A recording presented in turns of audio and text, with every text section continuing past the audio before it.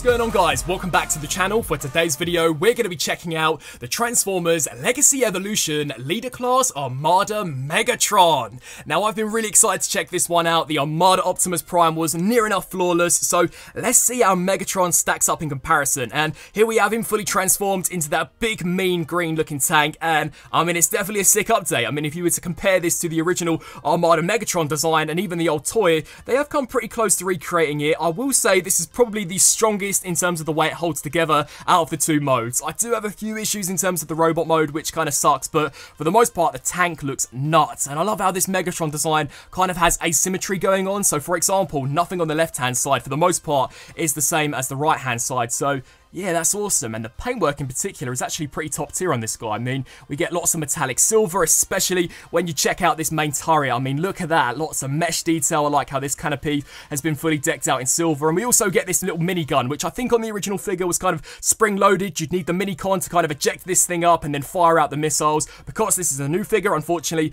we don't see any of that, which isn't a bad thing, but what I will say is this guy comes with no accessories at all. So, in some ways, I do wish maybe they could have thrown in a minicon with this figure, because I think that wouldn't have gone amiss. But in terms of the main blaster, I mean, damn, look at that. Again, you know, you'd take this on the original figure, launch it back, and a missile would fire out, but the best you're going to get from this guy is that it's blast effect compatible, which, you know, isn't the best thing in the world, but yeah, really sick looking Megatron as we flip him here to the underside. For those of you who own the original figure, he does transform near enough exactly the same. So the legs fold up in the same way, the arms collapse in the same way, and yeah, everything does end up in pretty much the same place. But pretty sick looking tank mode. In terms of the treads, unlike the Combiner Wars version, which I think was the last release we saw of this character, the treads are fixed into place. So you do just rely solely on these four wheels. But what I will say is that he rolls like an absolute dream. So definitely a worthy adversary, at least here in terms of alt mode, to go up against that Armada Optimus Prime.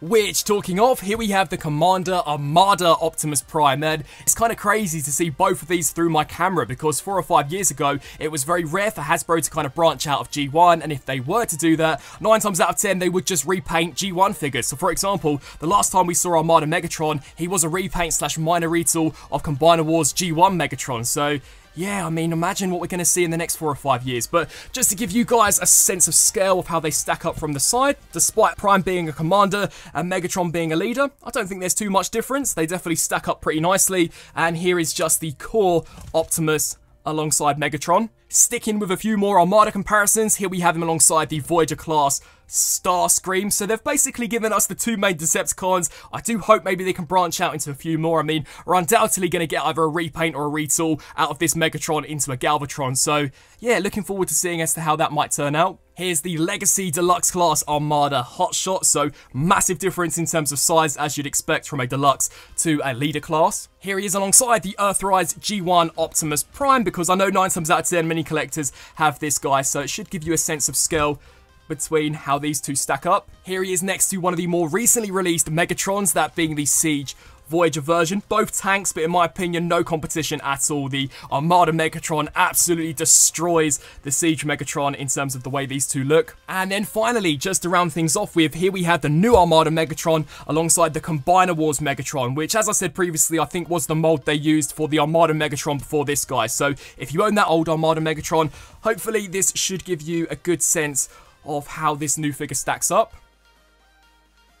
So, I believe that just about wraps up everything for Megatron in tank mode. Let's get stuck into the transformation, which, as I said previously, really and truly is just a reuse of the engineering from the original Armada Megatron figure. So, to kickstart things off with, you are going to want to take these pieces and just extend those upwards. We can then detach what will become the leg away from the side of the tank. So, just unhook this piece and then extend this section here all the way down and just collapse this panel. So do the exact same here for this side, detach the leg away from the side of the tank, hinge this piece here all the way down, snap that into place, and now is where you're going to want to take the upper part of the tank and the legs and basically just extend this section down so we can rotate the waist around to its correct configuration, and then we can just snap that back into place. This is the feature that we'll use for the Evo-Fusion gimmick, which I'll show in just a second. You'll then want to take the toes and just hinge them forwards, although they are very difficult to actually click into place, and in some ways I wish they'd used a very similar mechanism to the shoulders, which you guys also will see in a second. But just snap those up, fold the heel spurs out to the sides.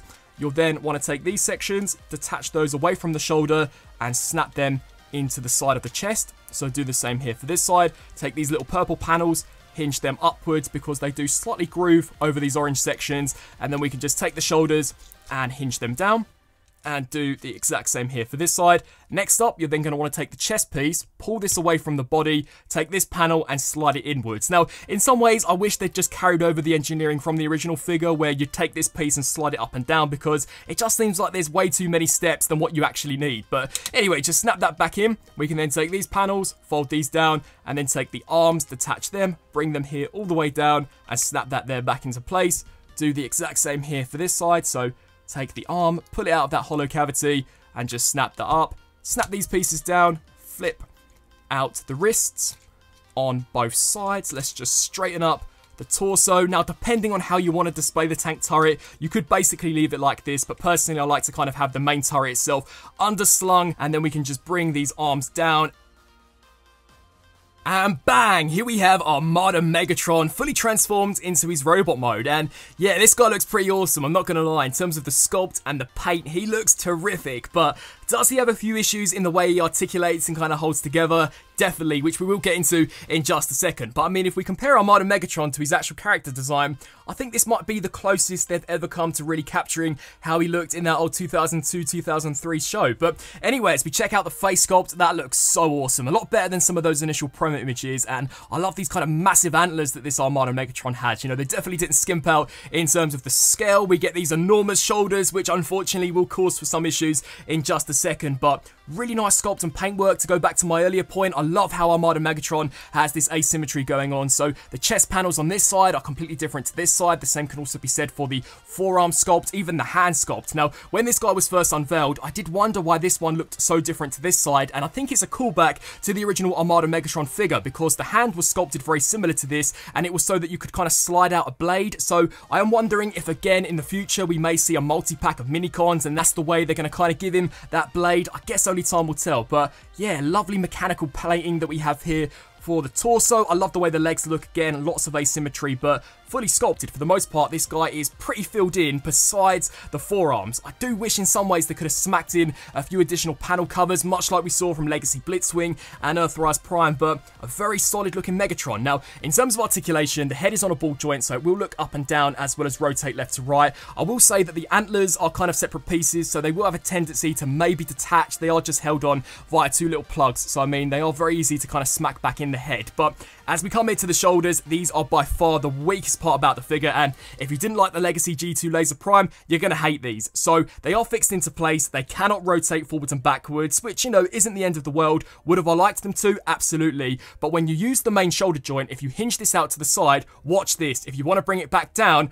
bang! It does bring that whole tread assembly with it, and that sucks. It's an issue which is also on this side, so, you know, if you want to bring them down, they do just seem to flop around all the time, and it's such an easy fix. I mean, come on, had they engineered just a tiny little notch to go into this screw hole, they would have been solidified. And to be honest with you guys, I'm quite uncertain as to why these aren't on ratchet joints, because the feet joints are so stiff to move. Why they couldn't have done the same here for these is just beyond me. And I know they're on a screw. I've tried my best to tighten it up, but it's had no effect whatsoever. So unfortunately, I do just think it's the way it's been designed. So yeah, that's a little bit frustrating. But anyway, you can take these panels, hinge these to the front, and, you know, you do get full range going forwards and backwards. We do get a nice bicep rotation, slightly past 90, only on a single bend here out of the elbow, as well as a wrist rotation. We do get a pretty nice waist joint, despite the whole kind of extending torso gimmick, so that's pretty cool. Soft, clicky joints here out of the hips, definitely not the greatest. I can imagine over time them kind of turning mushy and not working at all, but you'll get roughly, you know, slightly past 90. They'll also kick back, I'd say, about to that far.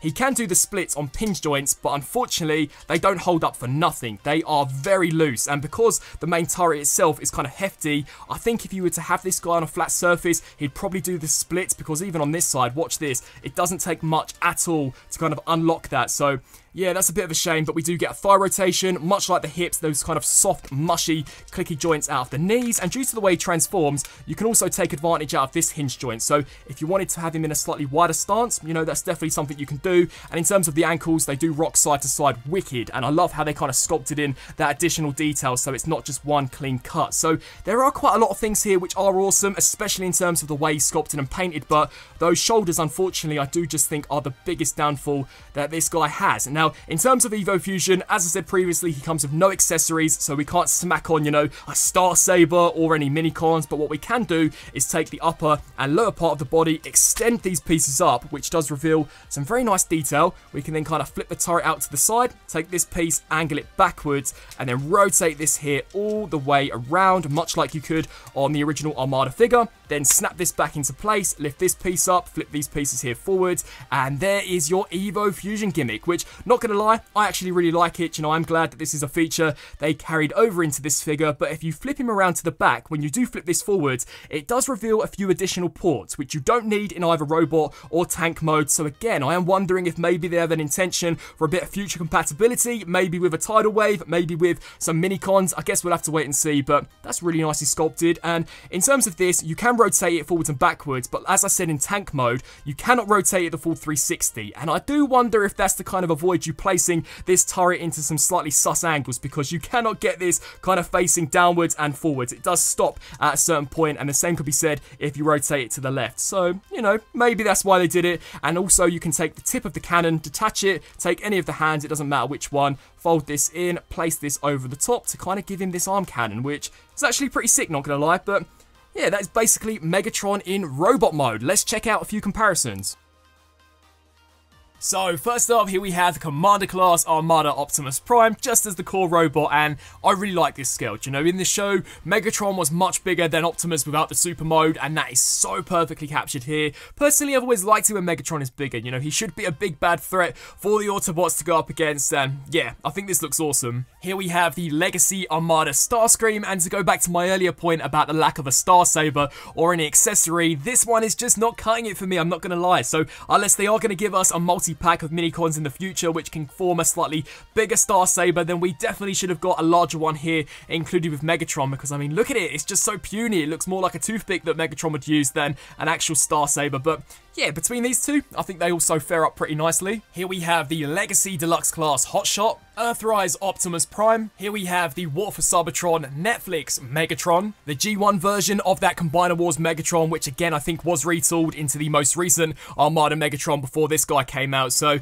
yeah, there is quite a big difference in terms of the size, but in terms of the sculpt and the accuracy to the show, hands down, got to give it here to the new Legacy version. It does destroy the Combiner Wars Armada Megatron in my opinion. And then finally, just because there would be no way that I'd round off this review without showing off this comparison, here we have Legacy Megatron alongside Armada Prime in the Super Mode. And yeah, this scale does appear to be pretty bang on. I mean, I think in the show, Prime uses kind of the Super Mode legs and ejects them, propels them at Megatron to take him clean out. So yeah, these guys look pretty awesome next to each other, and as I said previously, we are getting a pretty decent amount of the core Armada cast, so I hope that after Megatron, they can begin to delve into a few others, especially if they do have plans to give us a tidal wave, and in the case of Prime, a new Overload. So, despite us kickstarting things off in tank mode, don't you guys worry, yes, I will be showing off the reverse transformation. So, to kickstart things off with, you are going to want to take the hands and just fold them up into those hollow cavities. We can then take the underslung cannon, just hinge it out to the side, and to be fair, you can just kind of rotate it upwards for now. Then what you're going to want to do is take these panels, open them upwards, and there is a tiny little circular peg that is going to shoot into the MechTech port that we have on the side of the arm. So, lift that up, snap that into place, and then peg that in. Do the exact same here for this side, so open this up, just slide these arms in, snap that in, and then I'd recommend personally to take these pieces, just hinge them upwards, as now we're going to take the chest piece, pull this forwards, take the face cover, hinge this out, and snap that there into place. We can then take the shoulders, and if they haven't done so already, you know, loose and floppy, just hinge them all the way up, just like this, and then these little panels would just kind of collapse over the top of the orange sections. We can then take these pieces, detach those, and then they lock the shoulders into place. So it does kind of suck why this doesn't work the same in the robot mode, because that is definitely where I think a locking mechanism should have been engineered. But do the same here for this side. We can then come here to the waist, extend this here all the way up, rotate it around, and then snap it back into place. We can then take the toes, hinge these down, very stiff joints, do the same here for this side, and just snap the ankles into place, take the heel spurs, flip these pieces down, take these panels here, and just open them upwards, and then it is just a case of collapsing the thighs in upon themselves, snapping those panels into place, doing the same here for this side. So make sure they're locked into place. Come here to the base, snap these panels in, and then flip this little sentry turret up, and bang, there is Megatron back in his tank mode. And so, wrapping up on this review for the Legacy Armada Megatron. Overall, it's definitely a very nicely done looking figure. I mean, in terms of the way it looks in robot and tank mode, very accurate, very faithful to Transformers Armada, and is probably the best looking official Megatron that we've seen released for that series. But unfortunately, in terms of the way the shoulders have been designed, I think they suck. Because, you know, to be fair, I don't mind so much that they can't move forwards and backwards, but to see there is no locking mechanism to click them into place when they're just kind of standing there and you're using the shoulder joint, it's just so annoying. I mean, to pose this guy, they continuously want to flop down or they want to fold inwards. I just think, you know, there was a very easy remedy for that. Had they smacked in a few ratchet joints, had they added in an additional catch, it literally would have solved that issue, and to be fair, would have made this guy all round a near enough 10 out of 10. But as it stands, I'd say in terms of enjoyability, I'd give it about 7 out of 10. Those shoulders really are super fiddly to mess around with, but tank and robot mode do look awesome. Transformation, easy enough for a leader class, but I also wish maybe they'd included a few accessories. You know, had they just given us an upscale of the Star Saber that we saw with Starscream, I would have taken that, and then would have been even happier had they thrown in at least one Minicon, because this guy does have a lot of ports throughout him, which, unless you have a few other War for Cybertron or Legacy figures, you're really not going to get much out of. So I am hoping that eventually down the line we will get a Minicon multi-pack, because that would be really sick. But it's definitely a solid figure. You know, if you can find a way to keep those shoulders in place, then it is definitely a really nice Megatron to kind of pair alongside that Armada Optimus Prime. But for the price tag, I do just think these are issues which should have been fixed before this guy hit production. I'd love to get your thoughts down in the comment section below. What do you guys think of this Armada Megatron? And until my next review, I'll see you then. Thanks for watching.